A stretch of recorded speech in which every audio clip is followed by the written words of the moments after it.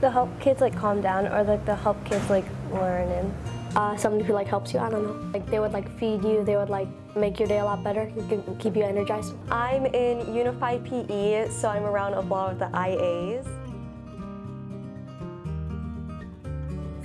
As a principal, I am so reliant on our ESPs because they do so much, not only within classrooms, but really outside of the classroom as well, with supervision, keeping kids safe, with education and emotional support, and just really doing so many things throughout our school.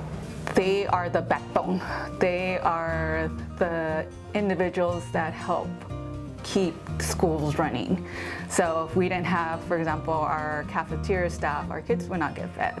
If we didn't have our instructional assistants who are there to support students with different needs, they wouldn't be getting an equitable education like everyone else. If we didn't have folks either in the classroom or helping out, we wouldn't be able to do the great work and see kids be successful. So they're critical to student success.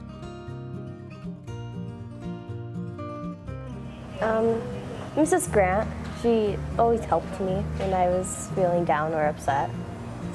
So Mrs. Grant is our behavior cadre, and she is someone that connects with so many of our students. Mackenzie Tissue, she works in the SPED department.